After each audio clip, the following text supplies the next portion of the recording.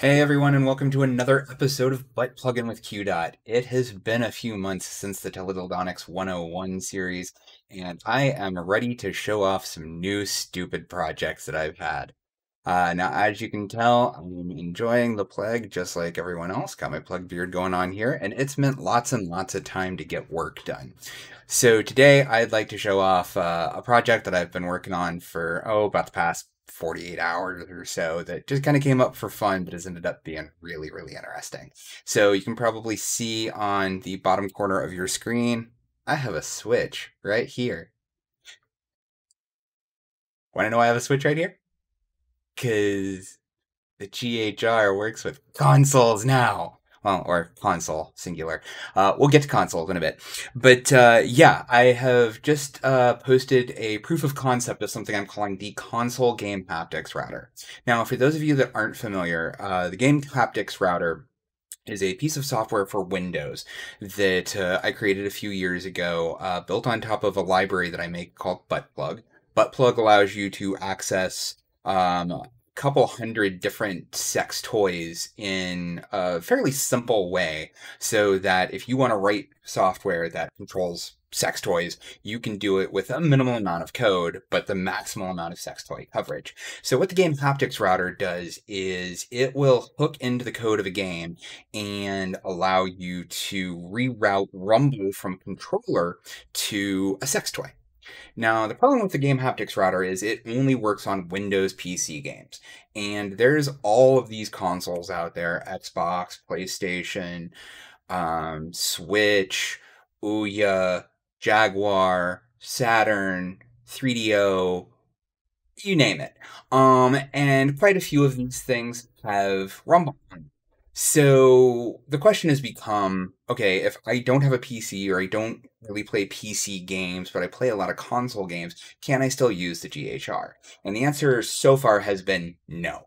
But I spent a little while with some of the controllers this weekend and figured out a few things about Bluetooth. Also spent a ton of time digging through open source projects like GIMX, which is a really interesting project for rerouting control from, say, PC wheels to your PlayStation 4 or Xbox, or allows you to use mouse and keyboard with those. There's also a piece of hardware called the Titan 2 that allows you to do that.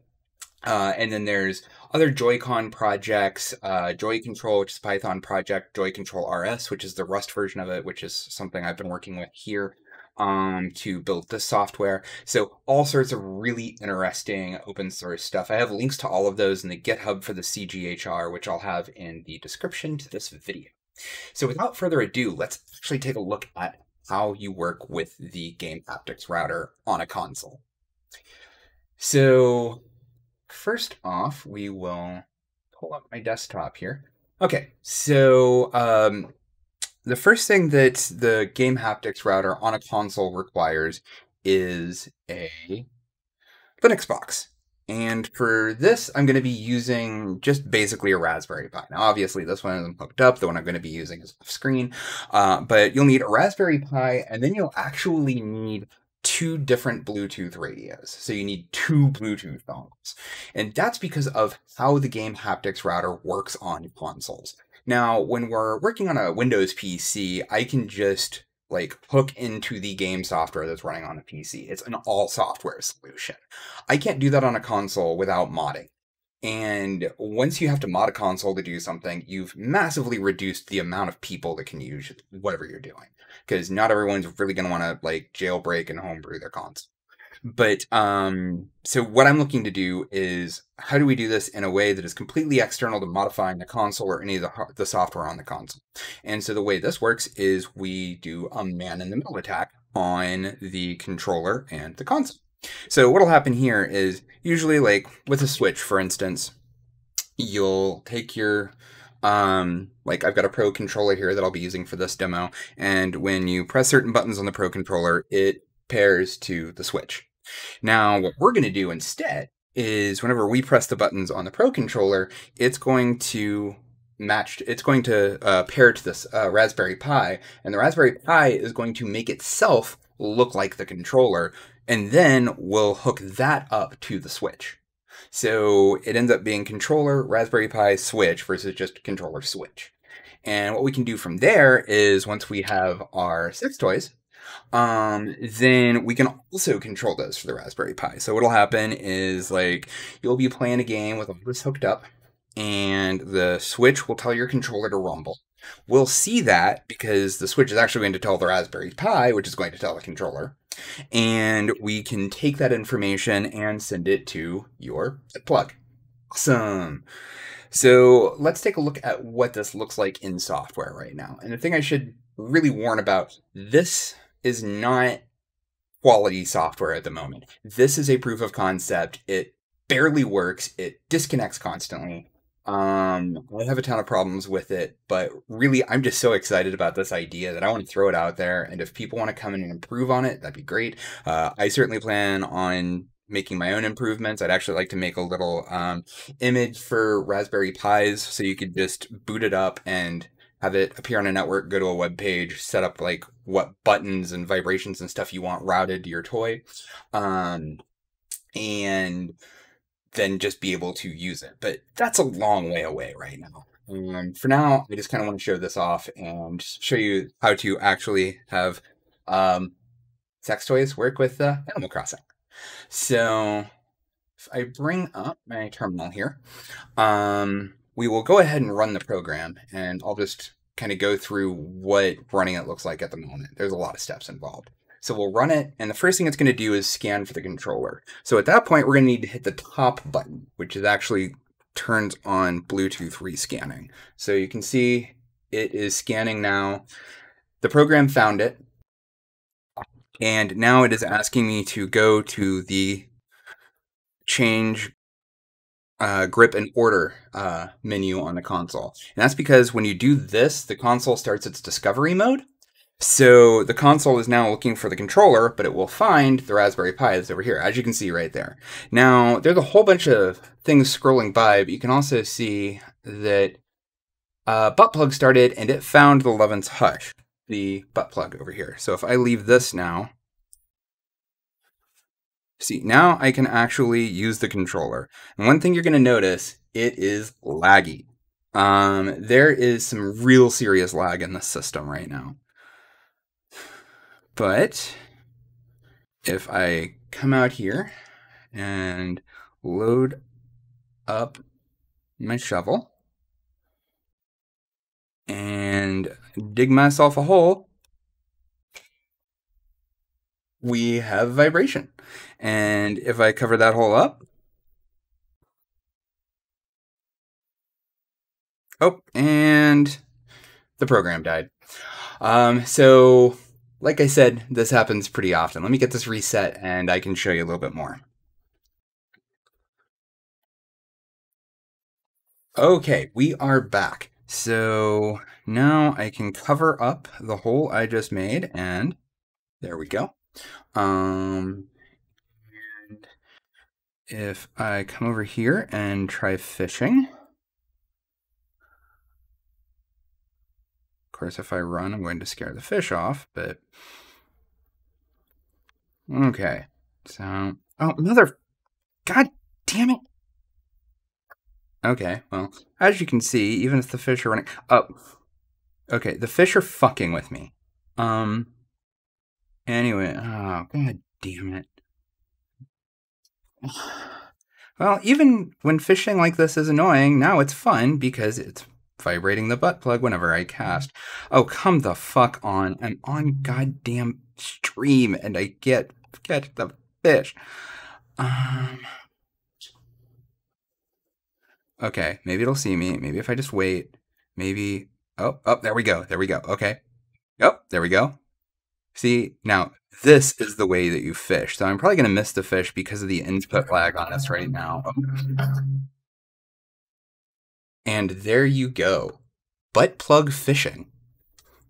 But of course I got a fucking crucian carp because all I ever fucking get is fucking carps and fucking horse mackerels and oh god. Anyways, as you can tell, I've barely decorated my island because I've been too busy doing stupid stunts like this. So you can also chop trees. So just in case you have a getting stung by a wasp fetish, now you can really take it to the next level.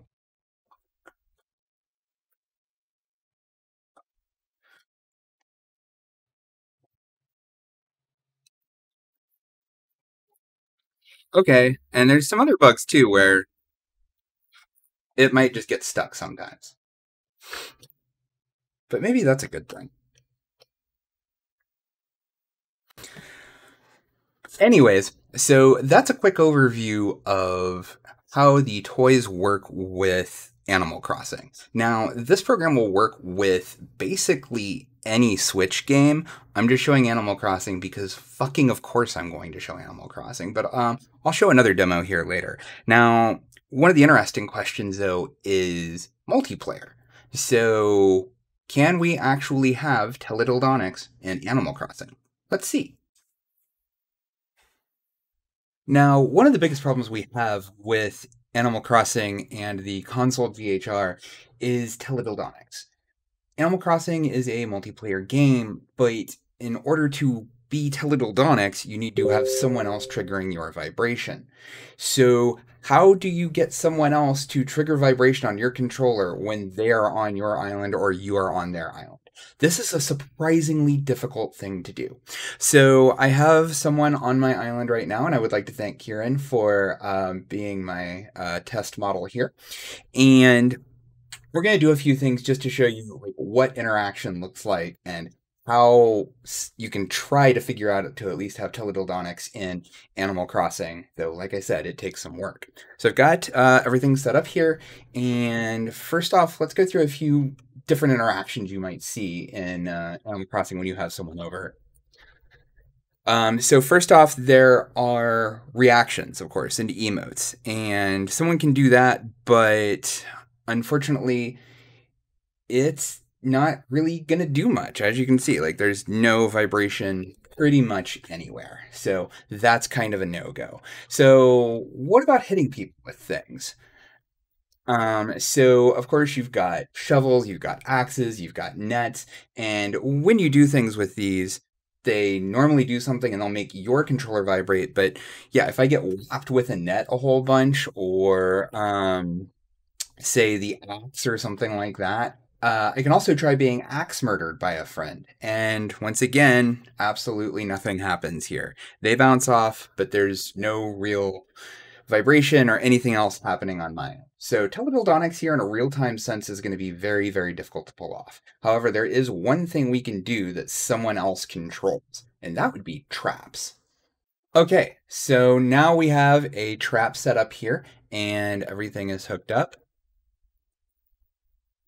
And if I put up my fishing rod here and walk forward, look at that.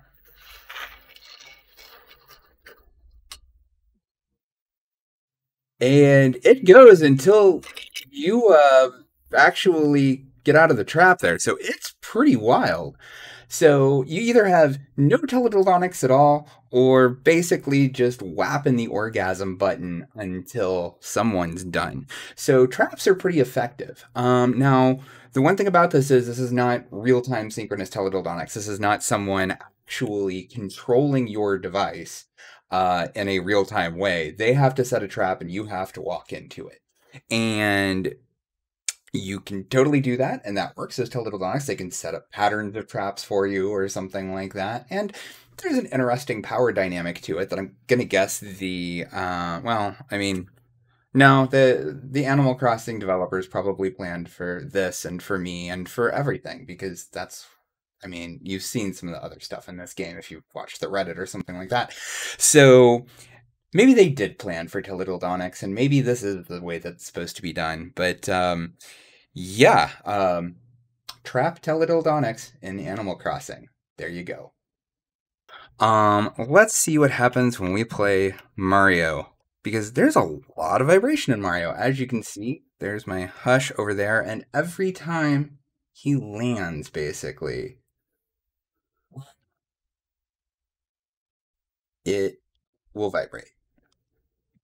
So, yeah, really any game with Rumble, this will work on. It will not work well right now. This is incredibly difficult to control because it loses a lot of packets and stuff. There's a lot of work to be done here.